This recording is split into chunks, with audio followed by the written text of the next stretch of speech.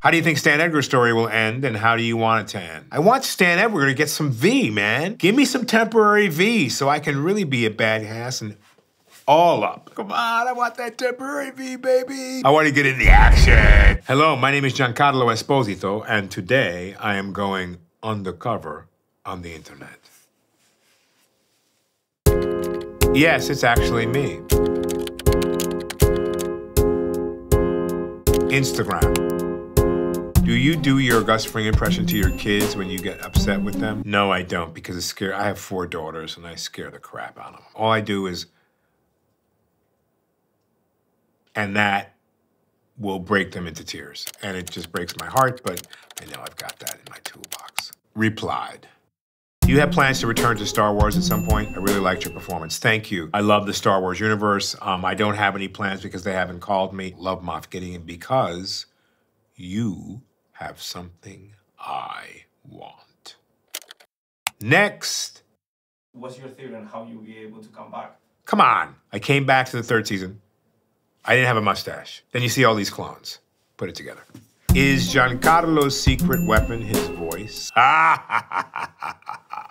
I come from the theater and I use my voice quite a bit to not betray and sometimes to portray my emotional state. I love voice acting. I did Batman, I do Harley Quinn, I do some Super Bowl commercials. When you really listen, people do know me from my voice a lot. Posted.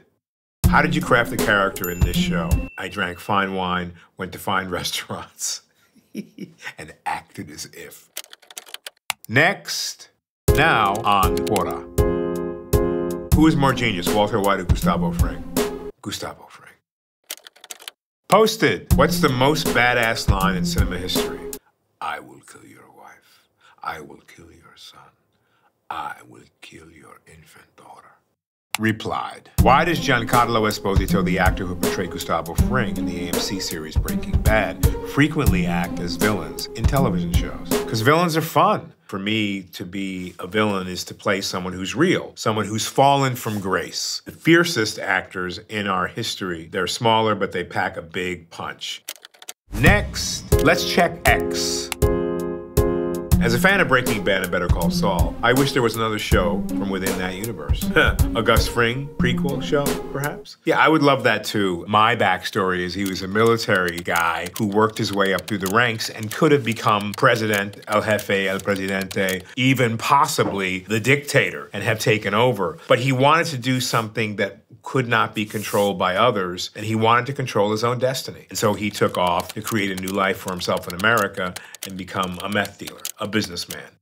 But I think, you know, in his younger years, he was someone who could have been more Tony Montana, and he worked his way into becoming level enough to listen, hear, and see through his emotional state. We would hope that it might be the rise of Gus.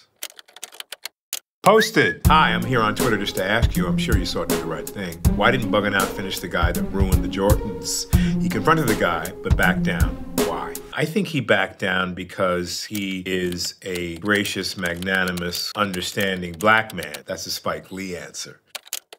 Replied. If you had to cast Giancarlo Esposito as a character in a hypothetical DC or Marvel Comics adaptation of your choosing that is not a cunning, stoic antagonist type, who would you cast him as?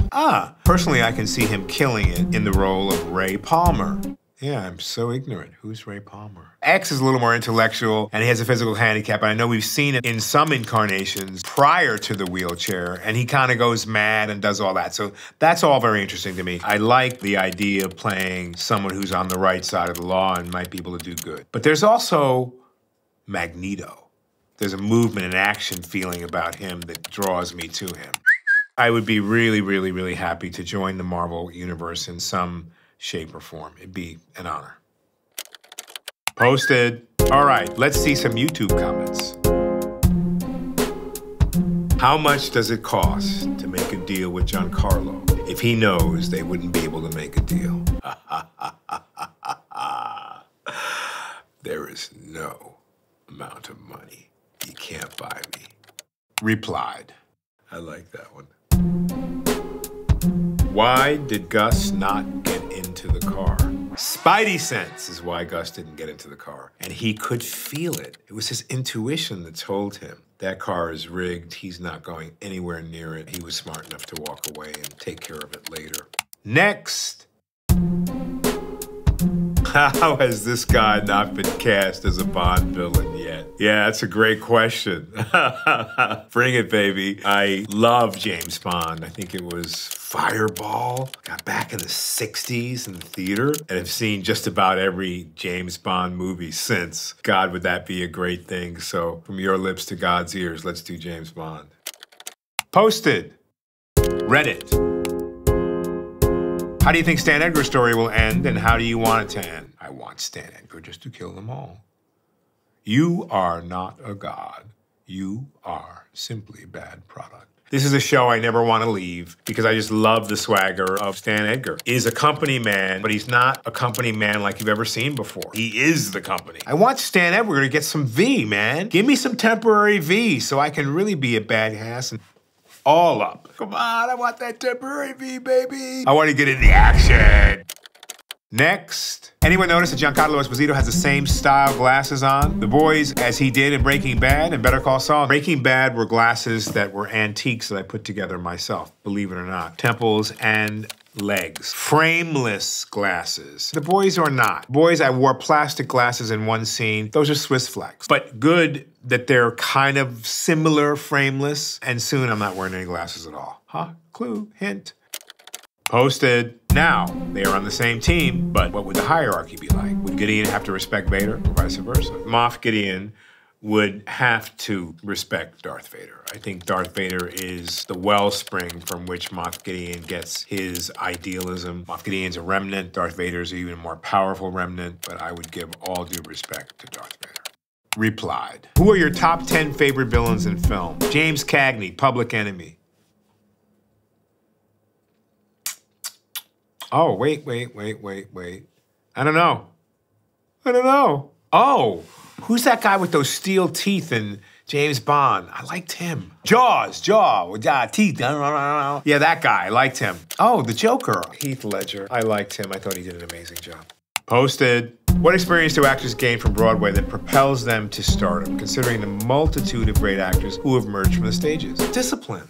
When you're on set of a movie just reading lines, you can refer to them. You can go look back in between scenes. On stage, it's nonstop on the train or you're off the train. And you can also feel the energy of the audience right back at you. And feedback is a great thing because it creates timing. You learn how to time your laugh and time your joke. It changes your action and reaction in that live moment.